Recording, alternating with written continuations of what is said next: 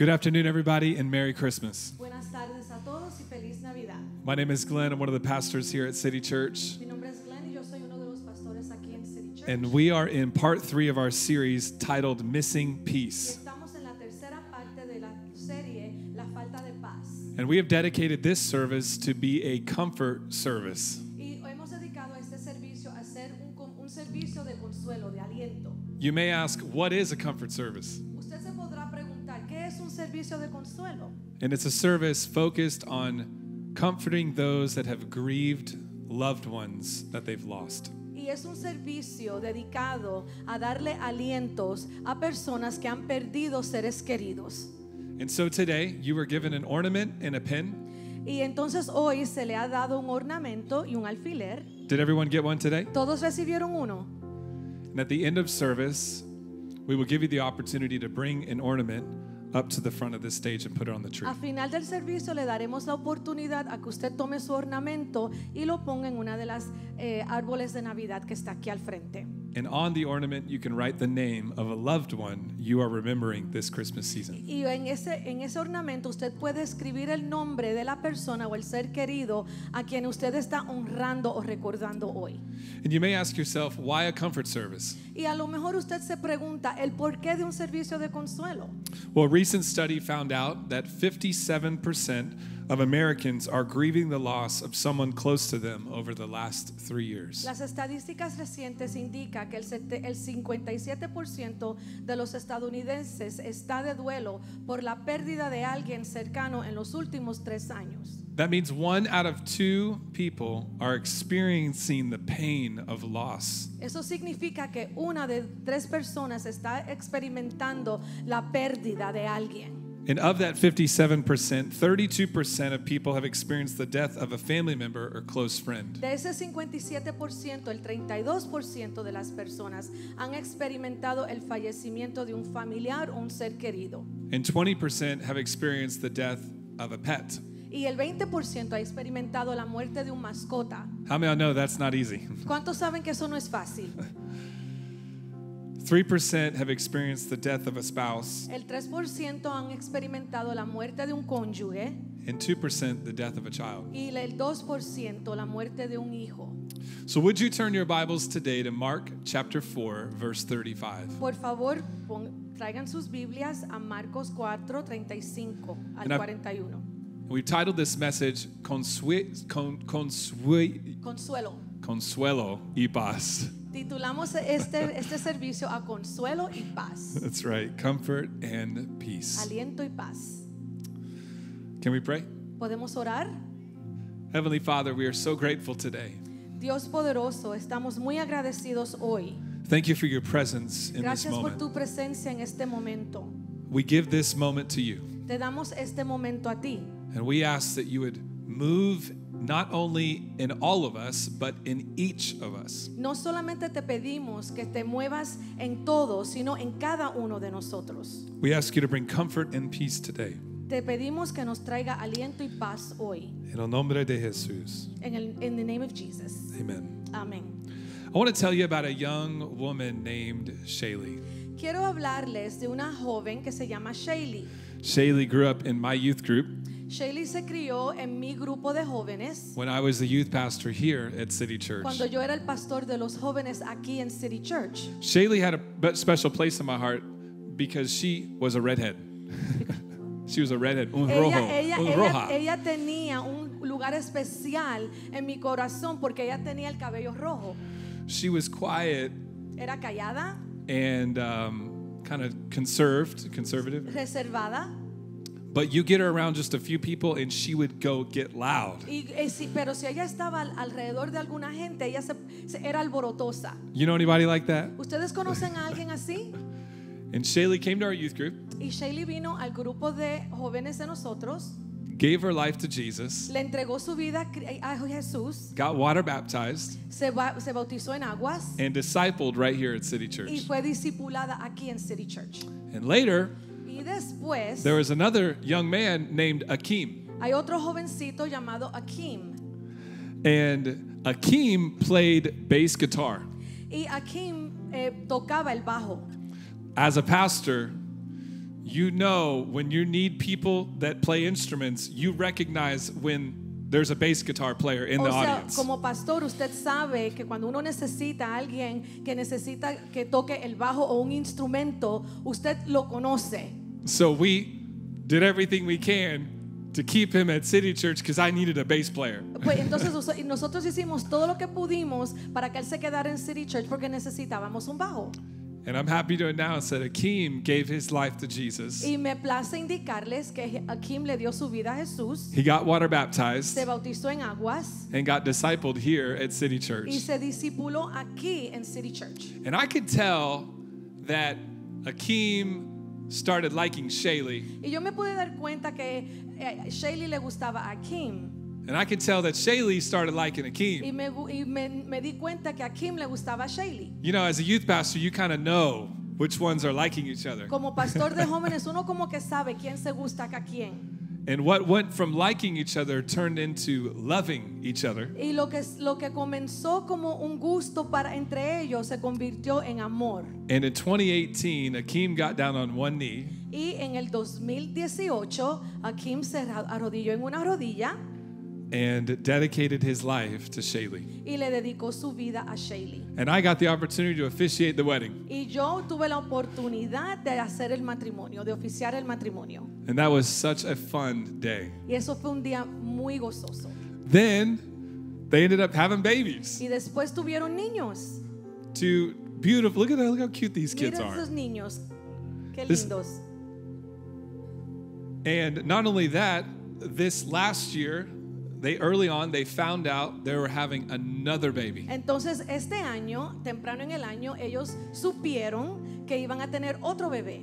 So this is Hazel and Hayden, Esta es Hazel y Hayden. and now they're going to get another brother or sister. Y ahora van a tener un hermano o hermana. And then they found out they were having Y twins. después supieron que iban a tener gemelos. That makes me cringe inside, that many kids. I just got to Tantos tell you. niños, ¿verdad? I have two, and I don't know if I can handle any Yo more. tengo dos y yo no sé si puedo bregar con más. And on September 6th of 2023, El día 6 de septiembre del 2023 Georgia and Gianna were born. nacieron Georgia y Gianna. And both babies had complications. Ambos bebés tuvieron complicaciones And with a heavy heart, on September 7th, Georgia went to be with Jesus. y con el corazón entristecido, el día 7 de septiembre, Georgia se fue con el Señor. But Gianna was still alive. Pero Gianna todavía estaba viva. They were grieving over the loss of one, Ellos estaban afligidos por la pérdida de uno, but hopeful about the other. pero tenían esperanza para la otra. And with a heavier heart, Y con un corazón más entristecido, just a few weeks later, unas semanas después, on November 5th, el día 5 de noviembre, they also lost Gianna. ellos también perdieron a Gianna. So if they were here today, Así es que si ellos estuvieran aquí hoy, their ornament would say Georgia and Gianna. el ornamento de ellos dirían Georgia y Gianna. And at the end of this message, I'm going to share with you their response to all of this. Y al fin del servicio yo voy a compartir con ustedes las respuestas de ellos a todo esto. And maybe you have not lost a child today, Y a lo mejor usted no ha perdido un hijo, but there may be a loved one or a friend or a coworker o that puede- you've lost this Christmas season. pero a lo mejor hay un ser querido, una amistad, un compañero de trabajo, un familiar que a lo mejor usted ha perdido. And maybe it's not even a person. Maybe there's been a job or an opportunity or a dream that seems to be dead. A lo mejor no es ni una persona, pudo haber sido un sueño, una meta, un trabajo, un empleo que ya ha muerto. Well, I have good news today. Yo tengo buenas noticias hoy.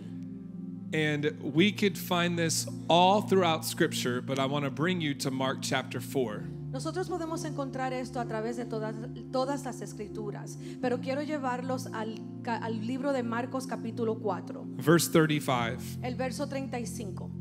And here's what it says. Y esto es lo que dice. On the same day when evening had come, he said to them, "Let us cross over to the other side." Ese día al anochecer dijo a sus discípulos, crucemos al otro lado. Now when they had left the multitude, they took him along in the boat as he was, and other little boats were also with him. Dejaron a la multitud y se lo llevaron en la barca donde estaba. También lo acompañaban otras barcas. And a great windstorm arose, and the waves beat into the boat so that it was already filling.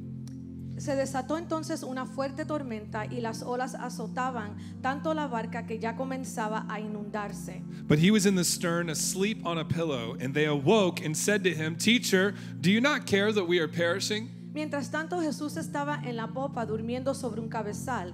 Así que los discípulos lo despertaron. Maestro, gritando, ¿no te importa que nos ahoguemos? And so there they were. Así es que ahí estaban. The wind is howling. El viento está aullando. The waves are crashing. Las olas están azotando. Water is beginning to fill their boat. El agua está llenando el barco. And this man named Jesus seems unresponsive. Y este hombre llamado Jesús se ve como que no responde. Have you ever been there? ¿Usted ha estado ahí en algún momento? Have you ever experienced that in your life? ¿Usted ha experimentado eso en su vida? It seems like life is sinking. Parece que la vida se está hundiendo. And it seems like Jesus is not listening. Parece que Jesús no está escuchando. And let's see what happens next. Y vamos a ver lo que sucede próximo. Then he arose and rebuked the wind and said to the sea, "Peace, be still." Y él se levantó, reprendió al viento y le ordenó al mar, paz, silencio, cálmate. And the wind ceased and there was a great calm. Y el viento se calmó y todo quedó completamente tranquilo. But he said to them, "Why are you so fearful? How is it that you have no faith?" Y él les preguntó a ellos, ¿por qué tienen tanto miedo? ¿Por qué no tienen fe? And they feared exceedingly and said to one another, "Who can this be that even the wind and sea obey him?" Ellos estaban espantados y se decían el uno al otro, ¿quién es este que hasta el viento y el mar le obedecen? I want to join these people on the boat for a minute with you. Yo quiero unir estas personas en el barco juntamente con ustedes. And join this question that they're asking. Y unirse a la pregunta que ellos están haciendo. Who is this Jesus ¿Quién es este Jesús that has the audacity que tiene el atrevimiento to get up in a sinking boat de levantarse en un barco que se está hundiendo, that seemingly is sinking, que parece que se está hundiendo, to look at wind and waves that are crashing, mirar al viento y a las olas que están azotando, put his chest out and say, "Peace, be still"? sacar el pecho y decir paz, cálmate? Who is this guy? ¿Quién es este señor? What gives him the audacity to do something so ridiculous as try to command wind and waves to stop? ¿Quién es esta persona que tiene el atrevimiento a ordenarle al viento y a las olas al alto? And what gives him the authority ¿Y quién le da la autoridad? to look at molecular chemistry Y mirar la química molecular and declare it to change? y que le declare el cambio.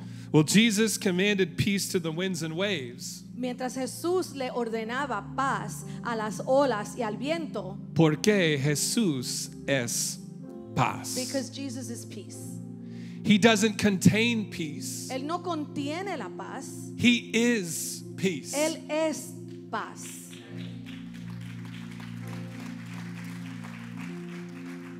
On that boat that day, Ese día en ese barco, he's simply being who he is. él solamente se estaba comportando como quien él es. And maybe right now your boat seems upside down. Y a lo mejor su barco parece estar a la deriva. I'm here to encourage you today Yo estoy aquí para animarle hoy that if Jesus is in your boat, que si Jesús está en su barca, there is peace available for you. que la paz está disponible para usted. And it's not just a peace of feeling. Y no es una paz que uno siente. The person of peace La persona de paz can walk with you not just today, puede caminar con usted no solamente hoy, but this Christmas season pero esta etapa de Navidad and in 2024. y en el 2024. I don't know about you, but I'm thankful for a Jesus that doesn't just just stand at a distance, Yo no sé usted, pero yo estoy agradecido que tengo un Jesús que no está parado en la distancia, but decides to demonstrate his power by walking with me. pero decide demostrar su poder caminando conmigo. And even though I'm sinful and carnal, his divinity comes alongside me. Y aunque yo sea un pecador y soy carnal, su divinidad viene y camina conmigo. He is peace. Él es paz. Now let me show you in scripture, Déjeme demostrarle la escritura, because our opinion doesn't really matter that much porque la opinión de nosotros en realidad no significa nada in comparison to the word of God. al compararse con la palabra de Dios. Ephesians chapter 2 verse 12. Efesios capítulo 2 versículo 12. Paul is encouraging the church at Ephesus, Pablo está animando a la iglesia en Efesio, and he's encouraging them to remember who they are in Jesus. y él está recordando a ellos que recuerden quiénes son ellos en Jesús. And in verse 12 it says, "Remember that time you were separate from Christ, excluded from citizenship in Israel, and foreigners to the covenants of the promise, without hope, without God in the world." Recuerden que en ese entonces ustedes estaban separados de Cristo, excluidos de la ciudadanía de Israel y ajenos a los pactos de la promesa, sin esperanza y sin Dios en el mundo. But now in Christ Jesus, you who once were far away have been brought near by the blood of Christ. Pero ahora en Cristo Jesús, a ustedes que antes estaban lejos, Dios los ha acercado mediante la sangre de Cristo. And here's why. Y esta es la razón. Porque Cristo es nuestra paz. Because Christ is our peace. He is peace. Él es paz. We can be right with God because of Jesus. Nosotros podemos estar bien con Dios por Jesús. Without Jesus, we are not right with God. Sin Jesús no estamos bien con Dios. He becomes the mediator between God and man. Él es el mediador entre Dios y el hombre. And so he doesn't just contain peace, he is Así peace. es que Él no solamente contiene la paz, Él es paz. And if you're walking through a difficulty, I'm not against you looking at a blog on 5 steps to have more peace. Entonces, si usted está teniendo dificultades, yo no estoy en contra de que usted vea un blog en 5 pasos de cómo obtener la paz. Go ahead, baby, blog it up. Usted hágalo, todo lo que tenga que hacer. But can I tell you that one moment in the presence of Jesus, Pero yo puedo decirle a usted que un momento en la presencia de Jesús, peace can flood your marriage. la paz puede inundar su matrimonio, It can fill your home. puede llenar su hogar. Why? Because Cristo es nuestra paz. ¿Por qué? Because Christ is our peace. Let me show you in Luke chapter 2. Déjeme demostrarle en Lucas capítulo 2. Some of you may read this story at Christmas with your family as a tradition. A veces algunos de ustedes tal vez lean esta historia como tradición durante la etapa de Navidad. Today in the town of David, a Savior has been born to you. He is the Messiah, the Lord. Hoy ha nacido en la ciudad de David un Salvador que es el Cristo el Señor. And this will be a sign to you. You will find a baby wrapped in clothes and lying in a manger. Este le servirá de señal. Encontrarán a un niño envuelto en pañales y acostado en un pesebre. And suddenly a great company of the heavenly host appeared with the angel, praising God and saying, De repente apareció una multitud de ángeles del cielo que alababan a Dios y decían: "Glory to God in the highest, and on earth peace to those on whom his favor rests." Gloria a Dios en las alturas y en la tierra paz a los que gozan de su buena voluntad. Why did they declare that? ¿Por qué declararon eso? Because Jesus is peace. Porque Jesús es paz. And when he came onto the earth as a baby, Y cuando él vino a la tierra como un bebé, peace came onto the earth as a baby. la paz vino a la tierra como bebé. And so I am so grateful Así es que yo estoy bien agradecido that in life's difficulties, que durante las dificultades de la vida I am not alone. yo no estoy solo. Jesus is that good. Jesús es así de bueno.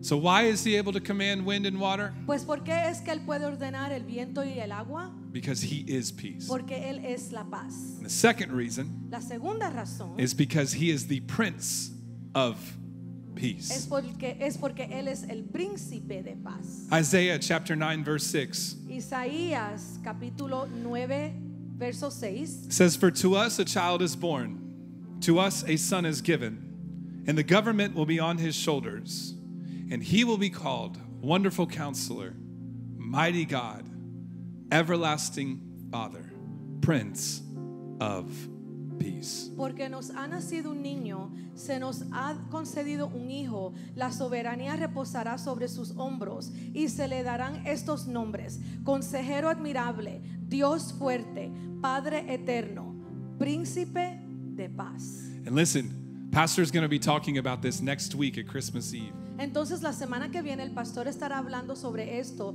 en la Nochebuena. Do not miss that Saturday night service. No se pierdan ese servicio el sábado. It is our bilingual Christmas Eve service. Es un servicio bilingüe. And we are going to be eating comida afterwards. Y vamos a estar comiendo food después. So we are going to have a fiesta.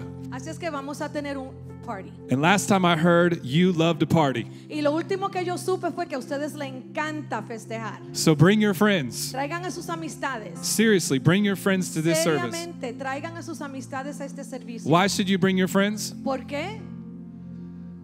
Because chances are they're going through a lot this season. Porque la probabilidad es que ellos están pasando por dificultades durante esta etapa.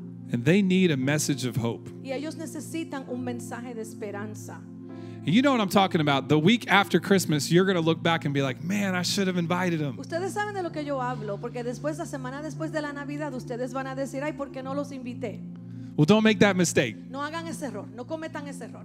Let's make sure they're here next Saturday night. Vamos a asegurarnos que ellos estén aquí el sábado en la noche. So he is peace. Así es que Él es paz. That word peace is shalom, Esa palabra paz es shalom. which basically means all is well. Lo que básicamente significa eso es que todo está bien. But it doesn't just say peace, it says Prince of Peace. Pero no solamente dice paz, dice príncipe de paz. And that word prince is sar, which means ruler of rulers. Esa palabra príncipe, o sea, es paz, es príncipe, que es zar, que es señor de señores. So if we could put it all together today, basically what we're saying is Jesús es el que reina sobre toda paz. So, lo que podemos Should decir be es reino. entonces básicamente es que Jesus is the ruler over all peace.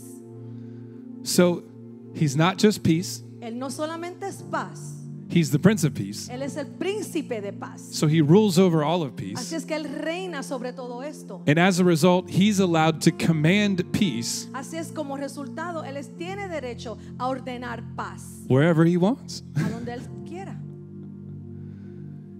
which means he can look at your situation today Lo cual significa que Él puede mirar su situación hoy and declare peace over your life, y declarar paz sobre su vida, over your marriage, sobre su matrimonio, over your family. sobre su familia. I'm thankful that he isn't just peace, but he's the Prince of Peace. Yo doy gracias que Él no solamente es paz, sino el príncipe de paz. And so we're back at Mark chapter 4, verse 39. Entonces regresamos a Marcos capítulo 4, verso 39. It says, "Then he arose and he rebuked the wind and said to the sea, Peace, be still." Y Él se levantó, reprendió al viento y ordenó al mar: silencio, cálmate. And he challenged them that day to be full of faith Y Él les retó ese día a que estuvieran llenos de fe and not full of fear. y no de temor. You know, that day, those men realized just how big and strong and bold Jesus is.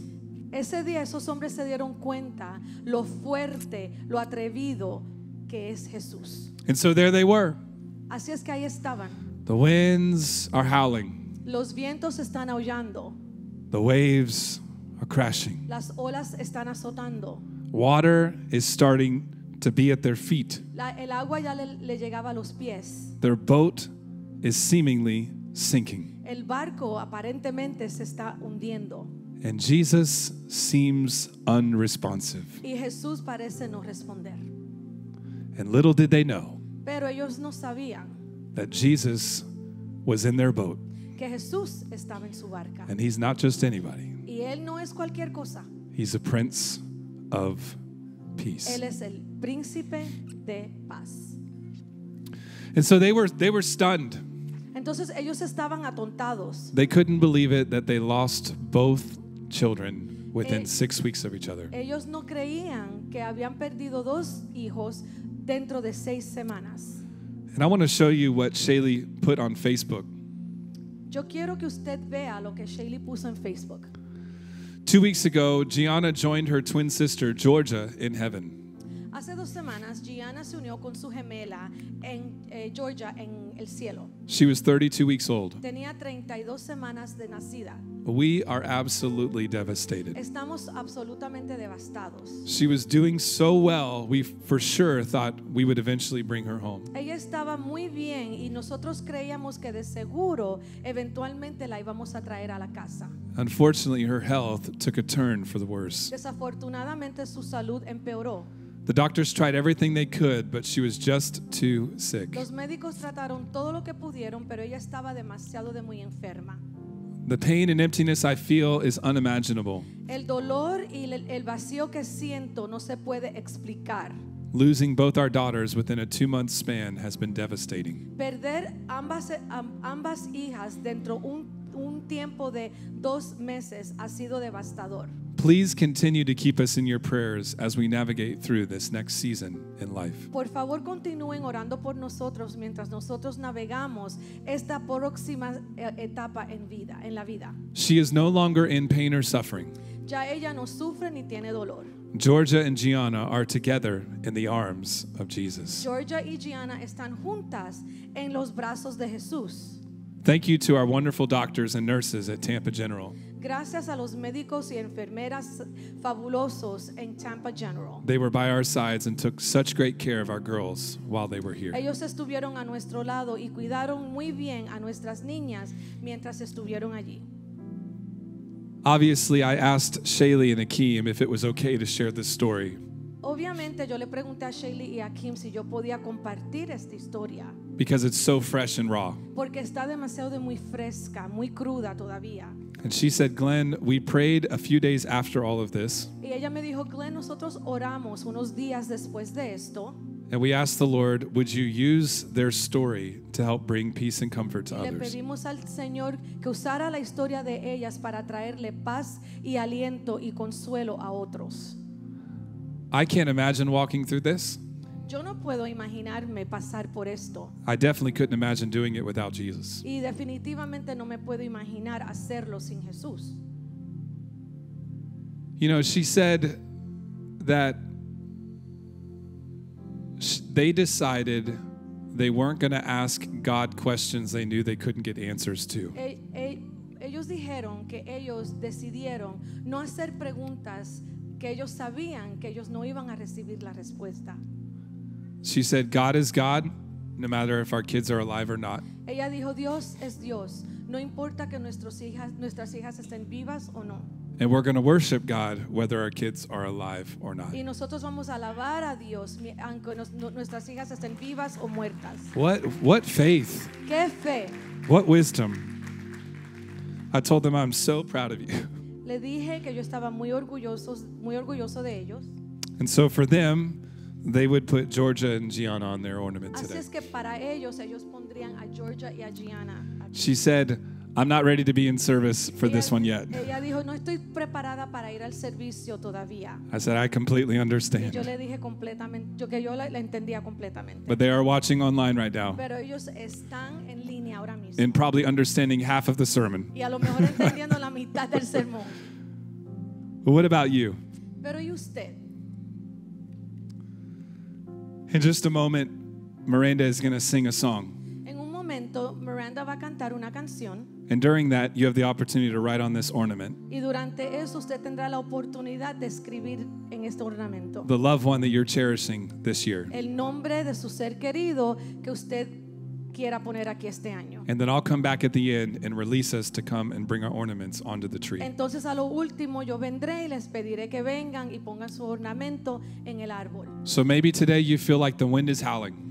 A lo mejor usted piensa hoy o cree que el viento le está aullando. Maybe you feel like the waves are crashing. A lo mejor usted se siente como que las olas se están azotando. Maybe you feel like the boat is beginning to sink. Tal vez se sienta como si el barco se estuviera hundiendo. Well, I feel like God brought me here to tell you today, Pero yo siento que Dios me trajo aquí hoy para decirle a usted hoy, Jesus is in your boat. Jesús está en su barca.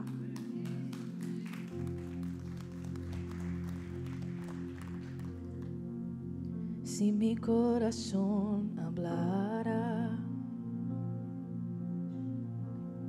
o cantará una canción, si yo tengo un testimonio, yo diría algo así. A nadie le importe como a Cristo,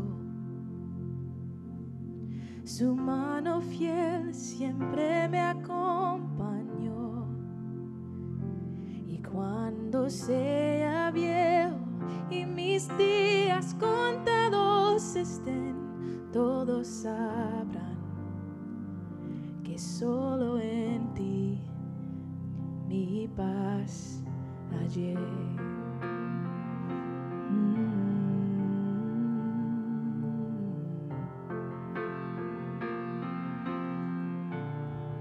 Que los hijos de mis hijos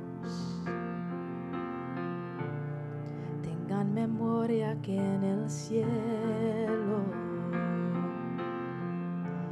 estaba mi tesoro. Tú eras todo para mí.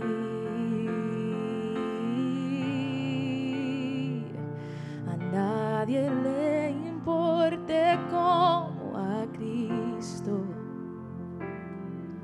su mano fiel siempre me acompañó. Y cuando sea viejo y mis días contados estén, todos sabrán que solo en ti mi paz hallé. Mi paz hallé.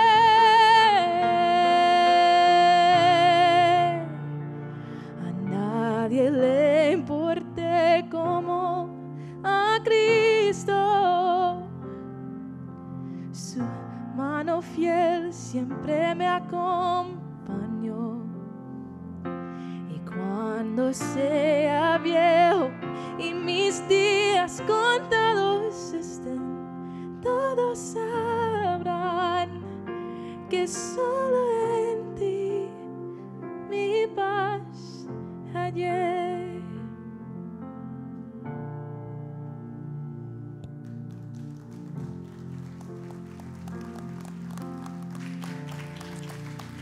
Would you stand to your feet all across this place? Por favor, pónganse de pie. And in just a moment, I'm going to pray, En un momento voy a orar. and then we'll release you from the front row to the back Entonces le vamos a pedir que pasen al frente, desde el frente hacia atrás, to honor those that we're missing this season. para honrar a esos que nos faltan en esta época. Let's pray. Vamos a orar.